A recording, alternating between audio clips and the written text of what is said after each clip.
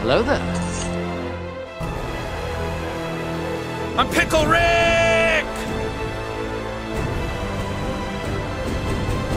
Let's do it, guys! Right. It's morphin' time!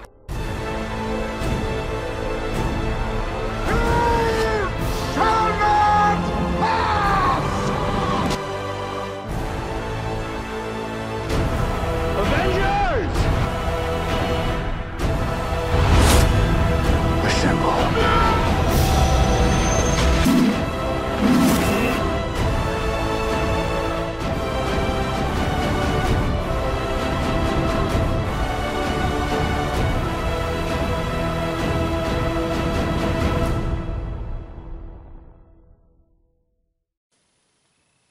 What's up, guys? Brendan back here today with another episode of Geek Culture Talk on the channel. Yes, what's up, guys? And today we are reviewing the latest Marvel film, Eternals. So I haven't done a review on a Marvel film in a little bit because straight up right now I'll say that I'm aware I'm behind on a few reviews for some Marvel stuff that came out over a month ago. Like Venom came out a month ago and What If wrapped up over a month ago. Like, I'm aware I'm behind on that stuff. My apologies on those reviews. I legitimately forgot about What If, honestly, to review that one. So I'm working on that one. Also, Venom, I knew I had to review that one, just haven't been able to get around to that. So I'll get to those reviews, I will, but I want to review Eternals first because the film just came out recently, and I just saw it like last week, so I'm going to review it. So, yes, this is my review for the Eternals. Now, Eternals it's an interesting film. It's definitely, it's the most divisive Marvel film of all of them. Of course, before the film came out, I was seeing all the reviews of people saying some saying it's good, some saying it's not good. It's the first Marvel film on Rotten Tomatoes that has a rotten score, which I'm like, what? And honestly, I don't give a crap about Rotten Tomatoes. I stopped looking at their website and their reviews a few years ago. I don't care about their reviews. I don't like their system. I don't think it's good at all. So I don't like how they do it. It's just whatever. I don't look at them. So I don't care what they say. I don't give a crap about them. But whatever. But everyone online was just saying how this film's not good. I'm kind of like, okay. And I was honestly not sure what I was going to think of this movie going into it. I'm like, alright, am I going to like it or not? I have no clue, honestly. Like, I was not really a big fan of the director Chloe Zhao's previous film, Nomadland, which won Best Picture at the Oscars. That film I struggled to stay awake in. I almost fell asleep several times through that film. And it won Best Picture and everything. I'm like, I don't get it. Honestly, I think it's a very boring film. Honestly, The Father with Anthony Hopkins should have won Best Picture, surely. If you've not seen The Father with Anthony Hopkins, go watch it. It's on Amazon Prime right now. For me, at least in Canada. I'm not sure if it's for you guys on Amazon, for the rest of you in other parts of the world. I don't know, but if it is, watch it. If it's not, rent it somewhere, I don't know. Go watch it. That's a friggin' amazing movie. Watch it. It's so goddamn good. Better than Nomadland. Should have won. I'm not getting into a rant about the Oscars. But yeah, honestly, I was not sure what I was going to think of this movie. And the trailers weren't, I did like the trailers. I wasn't getting too into it when I saw the trailers, so I was like, I honestly had no idea what I was going to get into with this film. I came out of it and I thought, it's fine. It's fine. It's not great, but it's not bad. It's really not. It's a okay movie. Okay in a good way. It's not a bad film. It's good. It's an okay good film. It's not bad at all. I just don't... Honestly, after it came out of it, my brother and his one friend were all kind of like, yeah, that wasn't bad. That was good. We were kind of like, what's all the reviews talking about? Saying it's the worst Marvel film and such. I don't know. So right now I'm doing my just general review of the film. I will be talking about spoilers later in the video, so if you just want to hear my general thoughts about spoilers, this is it right now, and I will tell you once we get to the spoiler section so you have to click away and such. So yeah, but for now this is my general thoughts on the movie. So the film, it's the most unique Marvel film of them all, honestly, because it's just very different compared to every other film. So, which makes it really interesting and such. It has a very massive ensemble cast of some really great actors, some big name actors are in this, Salma Hayek and Angelina Jolie. So those are big names. And also they got Richard Madden and Kit Harington, the brothers from Game of Thrones, Jon Snow and something Stark. I don't know. I didn't watch Game of Thrones, which probably a good thing because then I wasn't disappointed by the final season. But yeah, they're in it, and a bunch of other great actors like Lauren Ridloff, Brian Tyree Henry, Kumail Nanjiani. There's a lot of great actors in this film, a lot of great performances in general. Like, everyone does a great job, so it's a really solid cast.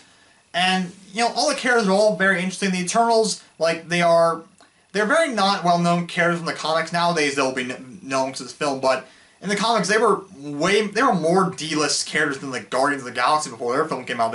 I knew zilch about them at all. Like, when this film was first announced, I'm like, who are these guys? I don't know who they were. They were creations of Jack Kirby back in the day, but I just knew nothing about them. I've never heard of them, as far as I know. So, but I like that. Not knowing anything about them whatsoever, it means I can go in this film with a fresh look and not know or expect anything of the sort. So that's always cool, not knowing anything about a comic book material.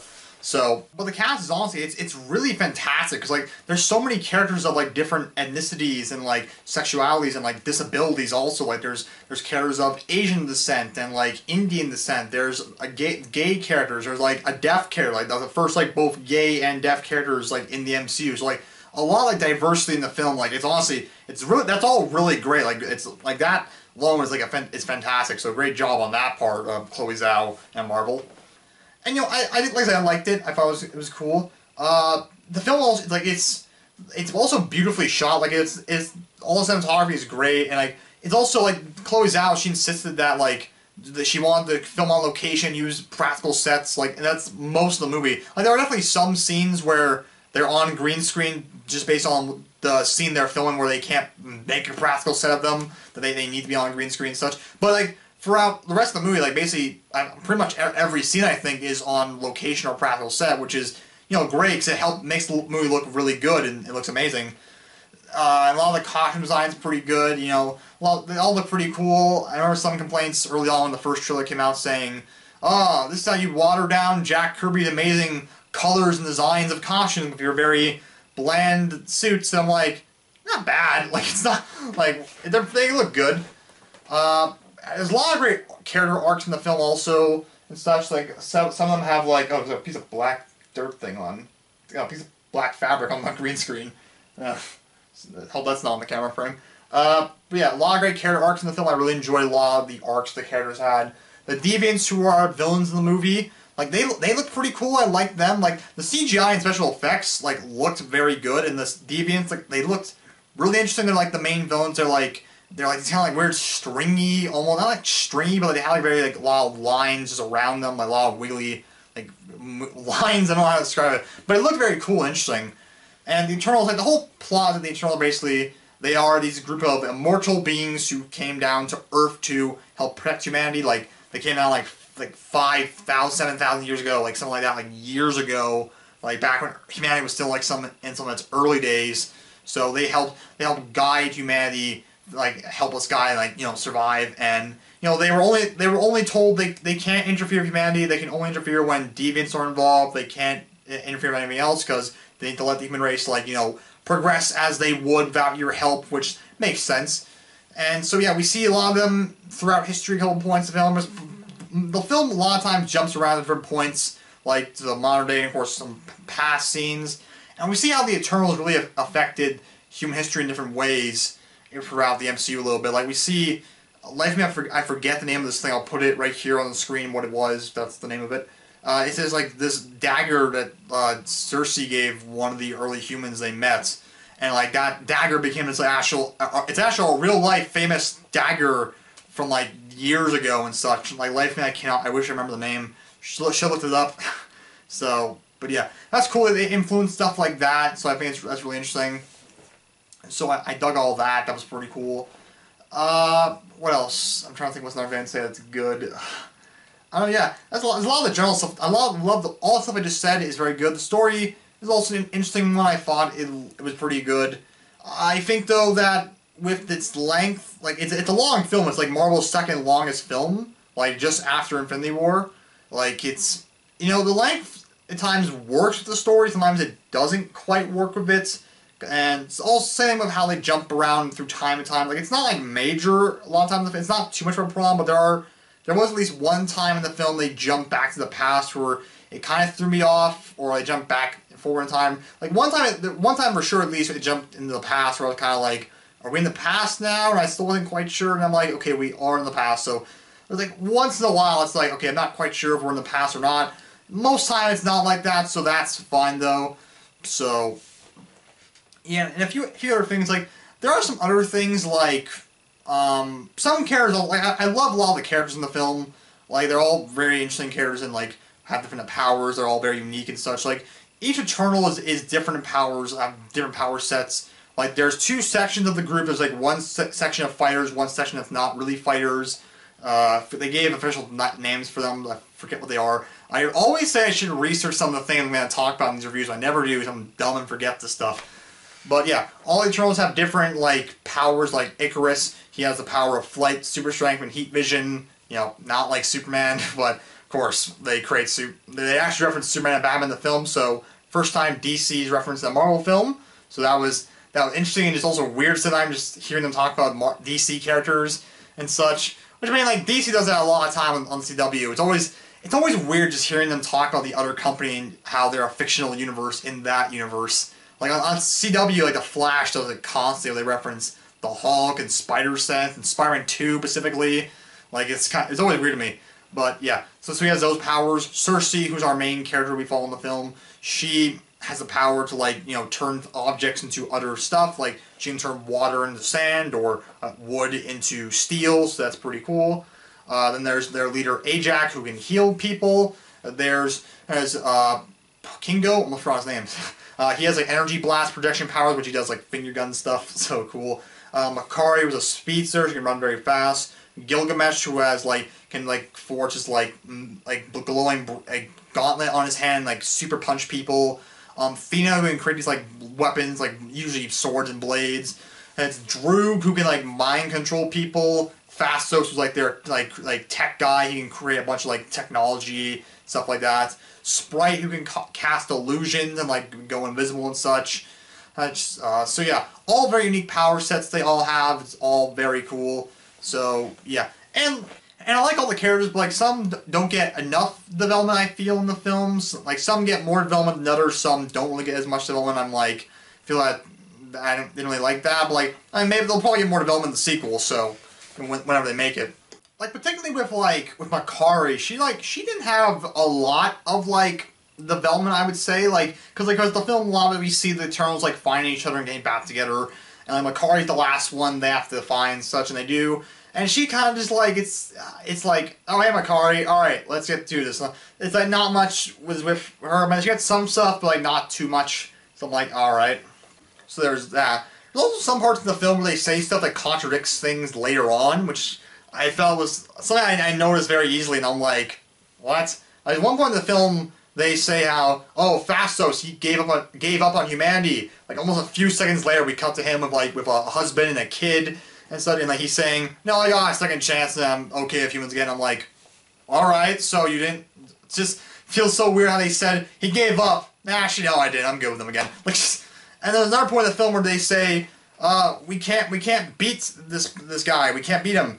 But then they easily incapacitate the dude later on. I'm like not even that long later, I'm like, we can't beat him. You incapacitate him very easily. Not beat him, but still, you can easily like stop him. Like, it was like weird stuff like that. I'm like, all right, like what the hell. So there's all that stuff. There's also comedy in the film. I will say the comedy in this Marvel film, like it's not one of Marvel's most funniest films. Like, it's not. I wasn't really laughing too much in the film. Like I mean, Kingo is kind of meant to be our funny character in the film because Kumail Nanjiani, he has a background in comedy, so he's kind of supposed to be our funny guy in the movie. But I don't know. A few of his jokes I laughed at, not too many. And my brother and his friend kind of agreed the same thing too. Like, yeah, weren't really laughing at too many of his jokes. Like, they weren't like awful. It's like they weren't like too funny. His one buddy Karun, we found actually was like much funnier. There's a lot of scenes in the film because like he's like Kingo, because in the film he becomes like a Bollywood star and such, and like Karun's like his pal, his like work co-friend, or like for exactly what his title was that he deals with him in the movie. But like, I guess he's his agent and such, and like works with him and such. Whatever, he like follows him throughout the movie and such, and like films a documentary they're making about the Eternals getting back together. And there's a funny scene where like at some point, like just like he keeps whipping, every time they keep breaking his camera because they're like, stop filming this, he just keeps whipping out another camera, and like Sprite's like how many cameras do you have? Like just, and another part where he's like, like Kingo got like a great like headshot, and he just shouts at Karun like, "Did you get that shot?" And he's like, "Got it, sir." So like he was a bit much funnier I found than Kingo. Well, I mean Kingo had some good scenes. Like I think Karun was just a bit funnier. So there's that. What else to say? I don't know what's another thing to say about spoiler stuff. But yeah, honestly, I think I mostly said everything I can before going to spoilers. Yeah, honestly, it's a very, yeah, honestly, like I said, it's not one of my favorite the MCU, but it's a good film. It's okay. It's a good film. Like it's not bad. Like I recommend seeing it. Like definitely, like go check it out. Like if you're a Marvel super hard fan like me, you're gonna go watch it. But if you were debating about it, go see it definitely. Like it's a good film. Like, it's not great, but it's a good. Oh yeah, also the Celestials in the film, like the main one of the film. What was that guy's name? Again, it was like Hersh, I think, or something like that. Erisham, that was the main Celestial's name. Like they looked pretty cool. Like we've never like properly seen a Celestial, like in like brief like flashback scenes from Guardians. But, like we saw them properly this time, like, and they are pretty cool. They're pretty cool looking, like, and they are massive in design. Like just like those Eternals are like about like just a fragment of their size. Like it's insane. Like they're massive beings. They look really cool. So yeah, overall, I rated the film like a 6 out of 10. It's not one of the best, like I said, but it's okay. Like it's an okay, good film. Like there's a lot of stuff I like in it, like the characters, performances, a lot of like story decisions are great. But there's some stuff like sometimes the length doesn't quite work. There's some weird like contradicting lines, and yeah, all that kind of stuff. Some other stuff I can't get into why I have that rating, so like talk about it in the spoilers, which I'm about to now. So yeah, my rating was a 6 out of 10. Like not a perfect film, but it's not a bad film. It's a okay, good film. So yeah, 6 out of 10. But that was my general thoughts on the movie. So I'm about to get into my spoiler section now. So if you want to click away if you haven't seen the film yet, do so right now, because I'm about to go into major spoilers for the movie. Skip to this time code here, so you can just go to the end of the video if you want to, where I just, sum up my thoughts again, whatnot. So, yeah, whatever. But yeah, so if you want spoilers, click away now. So, alright, let's get into spoilers now. So, yeah, there's a few things I want to say. One thing I wasn't really too big a fan on the movie is how, because the Eternals, they were together for like quite a few thousand of years, but then somehow they all split off after like the year 480, I think that was when it was, or like 14,080, something like that. And yeah, they all get back together later on as time goes on. But like in the movie, like Ajax is killed very early on in modern day, like at the start, and it's like, all right, like I kind of thought that was a bit like cheapest. I'm like, it kind of feels like lame that we're not seeing the whole gang together again. And then they also killed Gilgamesh later on, of course, which again I was kind of like, man, I kind of want to see like the whole group like together in the modern day again.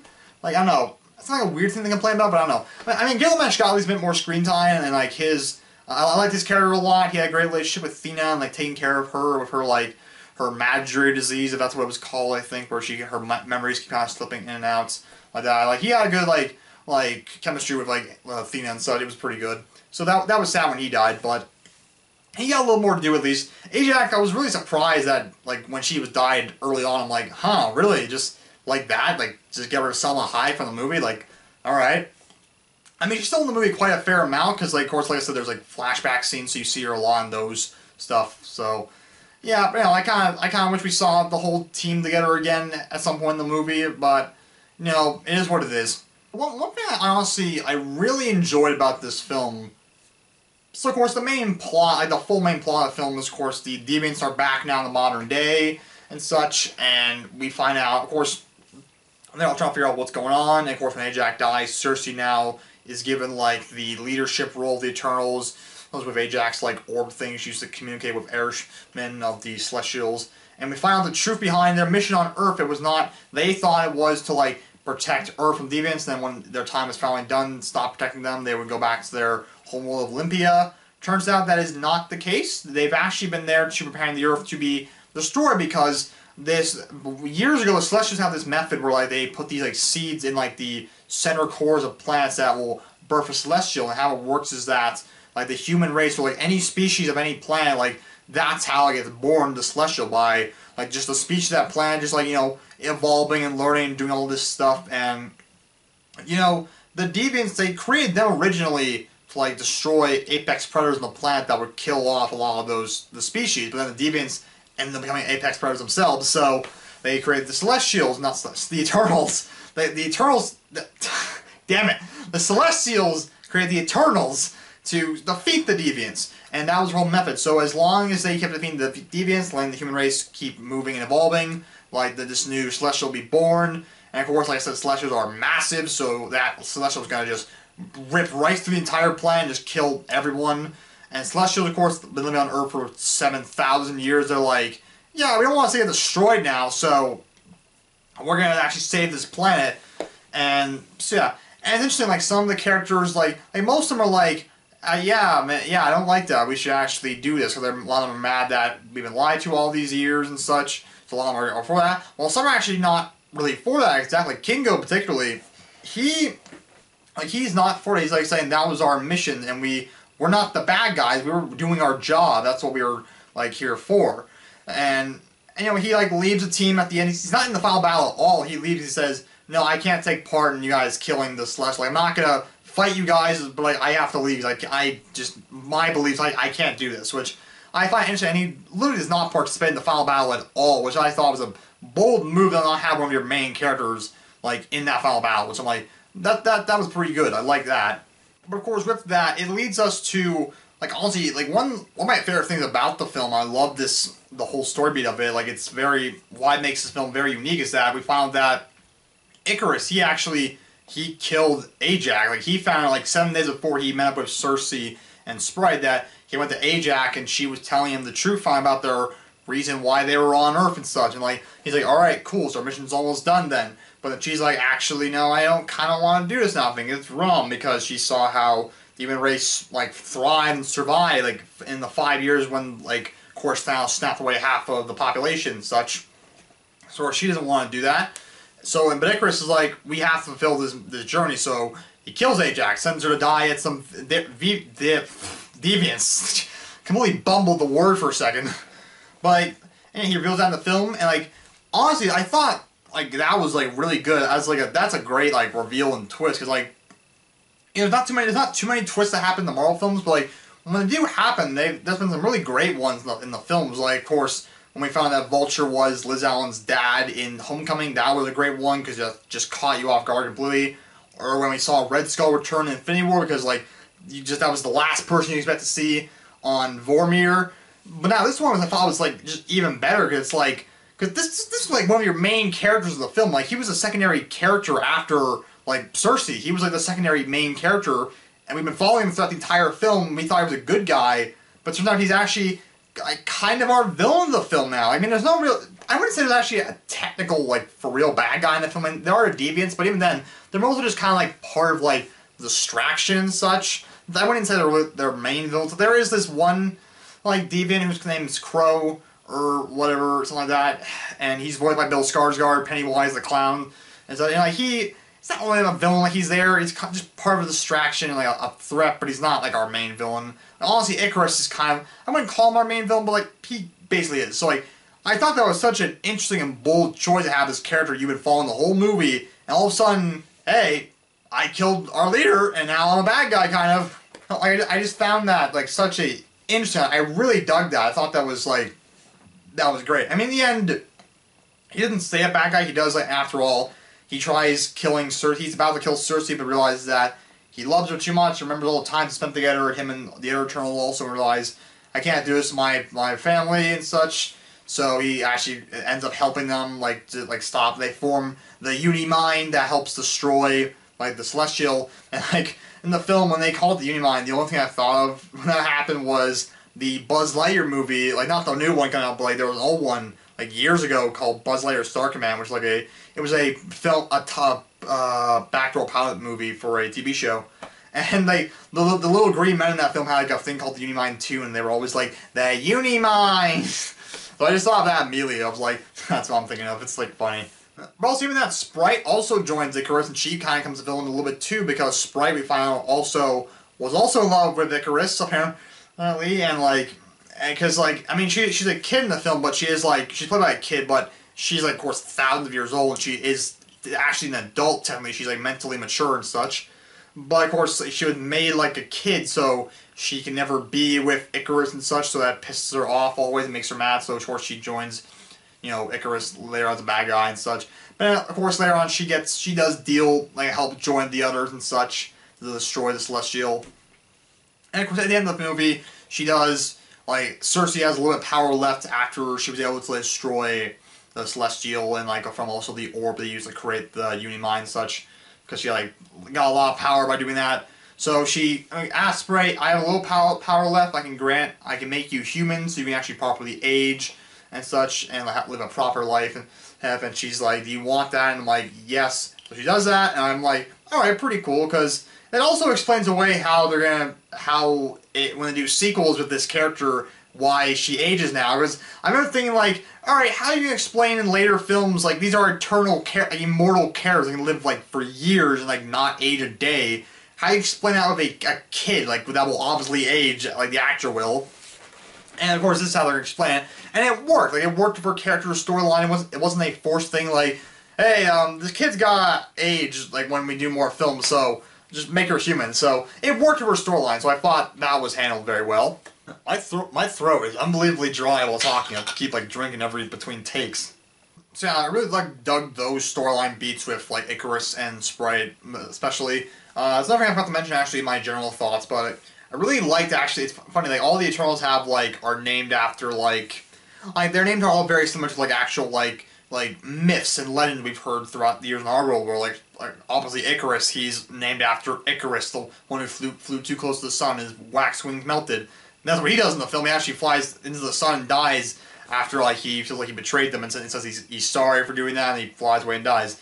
Which actually, that's actually how that rumor started. Like, Sprite, back in the day, started that rumor saying like, yeah, Icarus, he flew too close to the sun. So, like, I mean, a lot of them are like that. Like, Athena, like, they name, and then, of course, the legend began of Athena and such. So, like, I love, and that's all very interesting. I like that. It was pretty cool.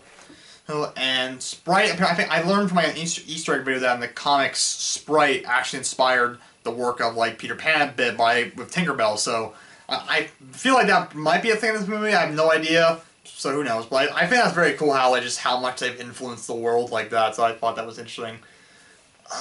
What's I about to say else? So now, oh yeah, so they killed the Celestial, but the Celestial was almost close to coming out of the planet and, like, just destroying it. So, like, you see the head rising from the water a bit, and, like, the fingers coming out, like, and, like, it's massive. But, like Cersei turns the Celestial into, like marble, like, and such, and just frozen there. So now, on the Earth in the MCU, there's this giant, like fingers and half a head just sticking out of water somewhere. Like, it's this massive thing that you'll probably see. You can see from space. Like the Celestials, they're massive. Like, at the end of the film, when you see that one Celestial, like the Irishman, like, you see him over the Earth, like, he's massive. It's insane. But, like, honestly, that's so cool. Like, I like how Marvel now, going into Phase 4, they're slowly starting to, like carve over, or, like, starting to, like what's the right word I'm looking for? Like architect over, like, the Earth with, like, their own kind of stuff, like, showing how far we're now into the MCU, showing a lot as they're changing. Because, because even recently with the recent No Way Home trailer, we saw that they're actually updating the Statue of Liberty in New York in the MCU by replacing the torch with Captain America's shield to honor, Steve Rogers and the Avengers, like, for saving all of humanity and such, and the universe. So I love how they're actually, like, really kind of architecturizing. I have no idea what the right word is I'm looking for here. It's probably not even a word, architecturizing. But I love how they're kind of just landscaping. That's the word I'm looking for. God damn it. I had it in my head earlier, but I couldn't remember it for the life of me. But I love how they're just kind of landscaping around the world a bit, like showing, oh yeah, now the Statue of Liberty's going to have a Captain America shield. Oh yeah, now there's this giant alien just sticking out of the ground in the middle of nowhere. It's insane. Like, I love that thing, how far the MCU is just developing as it goes along and such. Like, it's really cool. So I love that. What's another thing I was gonna say? I can't. Another thing I also liked about this film, I thought was funny, and also, like, that makes sense, is that, when we meet people like Dane Whitman, who Cersei is dating now at this point, she broken up with Icarus. And also when we meet Karun, like Sprite told Dane that, yeah, we're, like, immortal and we have special powers, and like Kingo told Karun about all of his stuff, about him being immortal and such, and they believed him, like, no questions asked, they believed him. Like literally when the first deviants showed up in the modern day, attacking Cersei, Sprite, and Dane, like, Dane literally starts saying, like, quick, use your powers to do something about it, and like, Sprite's like, you actually believed me? When I said that, and I was kind of like, why wouldn't he believe you? Honestly, if you live in the MCU and someone came up to me, or to any of you, and said, yeah, I'm an immortal alien, has the powers to, like shoot fire from their hands, I have giant wings, I'm hiding behind this jacket, I'd be like, alright, cool.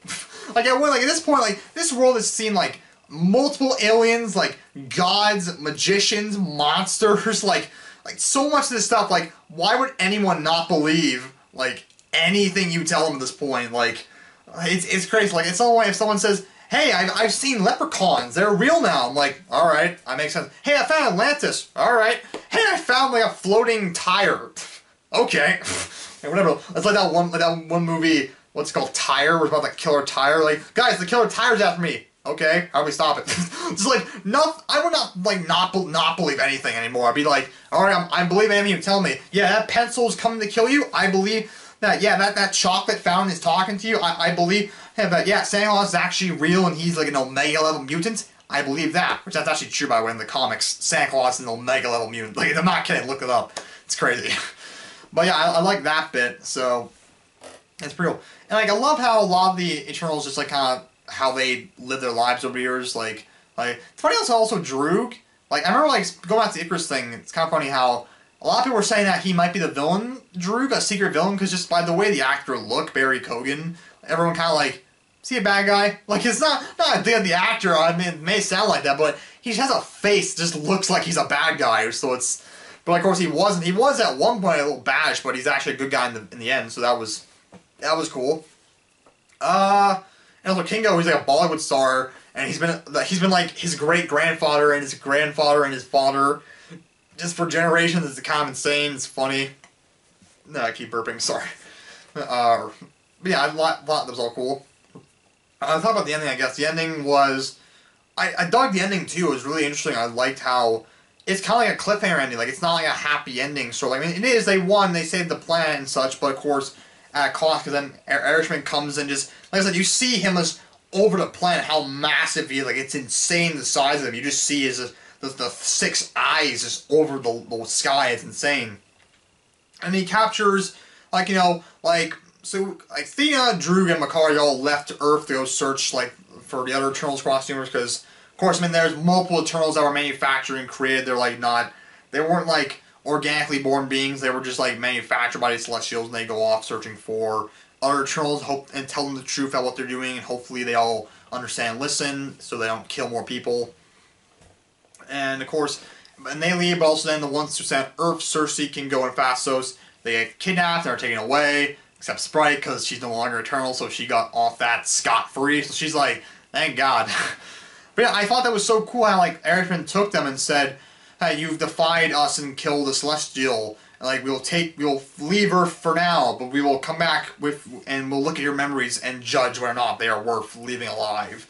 And so I find it cool, like, how they just, like, the movie, like, the happy ending, Earth is saved, but, like, our main heroes are just kidnapped and taken away to who knows where. Like, I think that's very interesting how it ends in like that. It's like, that was pretty cool. And again, it's the after credits also now.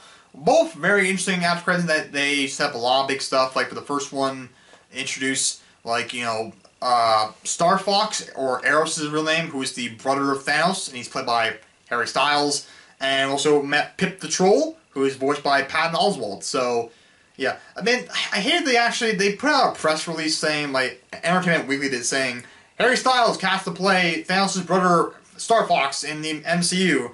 And I'm kind of like, alright, assuming that the Eternals come out very soon, this came out almost immediately after the premiere, I'm assuming he's in that movie, like, so, and he was, I'm like, why'd you have to release that press thing? I'm like, come on. So, yeah, maybe in the MCU, and so that's interesting, so, and he's an Eternal, so I can't really see what they do with that now. It's going to be very interesting what they do. Definitely for a sequel thing, or maybe he could even be in Guardians 3. Who knows, because he's a very Guardians-heavy character.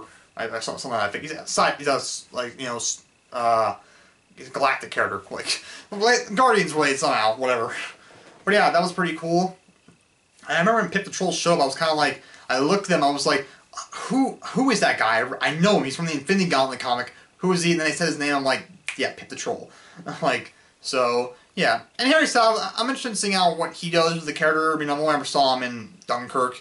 I don't really remember him that well from the movie, but, you know, maybe he'll do fine. I mean, I need to see more of him and such. We only saw him in one brief thing, but, yeah. But insane being Thanos' brother, I was hoping, like, there was rumors that they were going to show a flashback scene of Thanos in the film when he was younger, because he actually is an Eternal with, like, the deviant gene in him, which goes into this whole theory now that apparently, possibly Thanos, like, there's a whole new meme behind his plan, possibly, that the reason why he wants to, like, you know, wipe out 50% of life in the universe, because Ajax says how, when he did that, it slowed down the emergence of the Celestial on Earth, so, like, but then, of course, now all humanity's back, it's happening again, but because he did that, it slowed down for 5 years, so, now a theory that apparently, maybe that was Thanos' actual plan, he's aware of this, he was aware that this was happening, and he wanted to do that to stop that and save, like, trillions of lives, so, when I first heard that, I was like, I'm not sure, but the more I thought about it, I'm like, you know what, maybe, if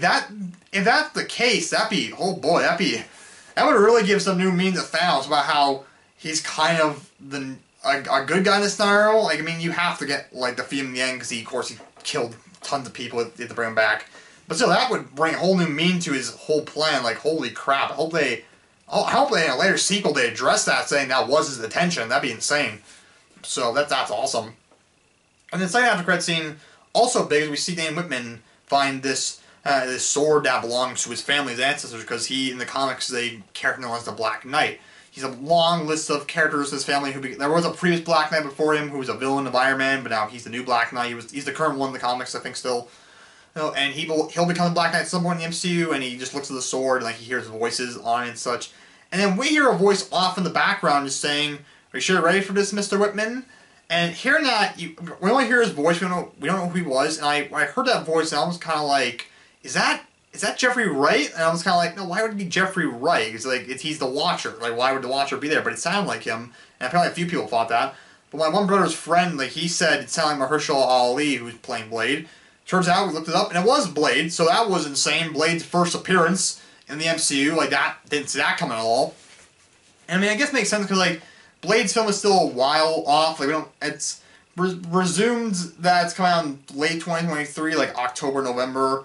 So, but I mean, there's not much to know about it still. Like, I think they have a writer and a director. I'm not sure. It's either a writer or director they have. I just heard a rumor that they might have a new actor cast, Delroy Lindo from The Five Bloods. Great movie, by the way. Check it out. It's on Netflix. So yeah, it's coming along slowly, but like, so it's still a whiles off, so they're slowly trying to get Blade in the MCU just to set him up saying, yeah, and it's got a new movie coming out. So, similar to how Black Panther and Spider-Man showed up in Civil War before their own movies. So, and it's even rumored to show up in Moon Knight, so, yeah, they're really, like, planning Caesar Blade to show up in the MCU for his own movie, so, that's awesome. So I'm wondering if I'm about to call him Mr. Knight, why? I wonder if Black Knight will be in Blade, and maybe in Moon Knight in a small cameo, I have no idea, but that'd be really cool. So, yeah. Yeah, honestly, I think I've talked about everything else I possibly can, so, yeah. Overall, like, it's an okay film. Like, there's stuff I'm not a fan of in the movie. Oh, and also, like I said, like how I said earlier, how they said there's this guy we can't defeat but incapacitate him easily. That's Icarus, because they said Icarus is our most strongest Eternal. We can't beat him. Phastos, I mean, not at first, but like they have a hard time fighting him at first. But then, like, Phastos very easily could incapacitate him. I'm like, you could have done that earlier. Like why are you saying, oh, we can't defeat him? Easily incapacitate him and such. So, like, I don't know. Another thing also, I have one thing I'm going to say.